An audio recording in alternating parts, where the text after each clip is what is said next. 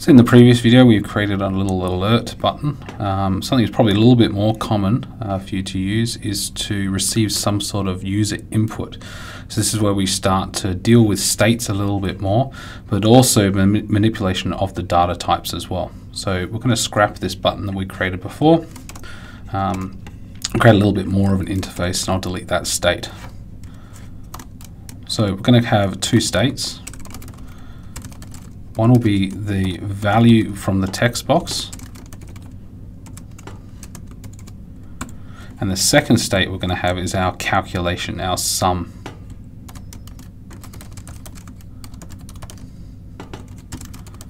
You're going to be using states more and more, so you'll start to get used to these, as well as binding values later on.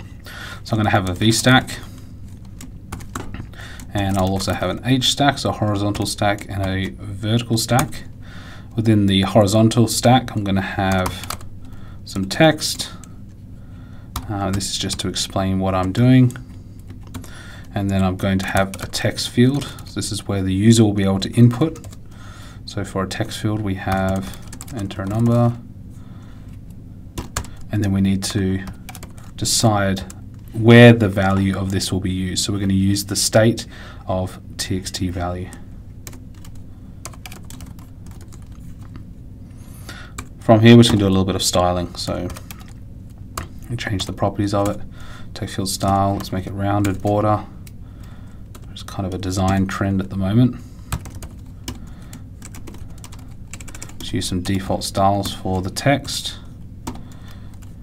Add some padding. Set the width of it.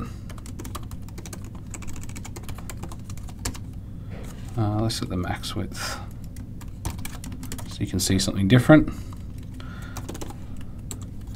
And we'll also have a corner radius of 40. A lot of these properties which you can style for one item, you can style for others, for example buttons or text, etc. Okay, so I have those there. I'm then going to have my text which will display the answer. So just going to use again that value for answer. And then finally, I'm going to have my button. So let's have a look how this is rendering so far. Actually, it looks how I want to. So I've got my 2 times whatever I enter into this box here. I've got an equal symbol, which is where it's going to show my answer, and then underneath I'm going to create a button. So again, let's have a button with an action.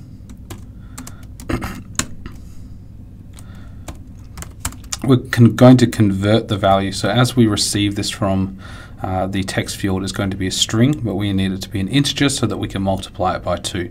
So we're going to get new variable.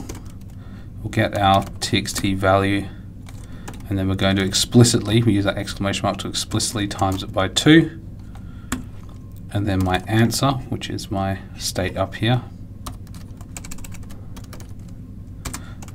We'll convert that back to a string.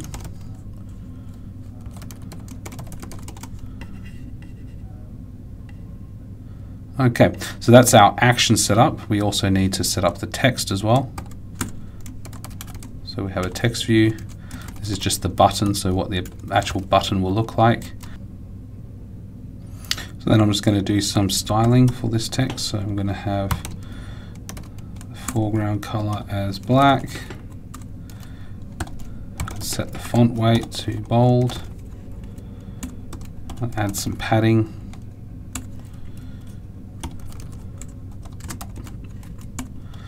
And set the size of this as well. So from there I can also set the shape of this button. So I can set the background. And I can use clip shapes as well, similar to what we did with our image. So now I have my nicely designed button. If I put in a number, it should now take that user input and times it by 2. So far we've used those states. We've set one for the value within this text box.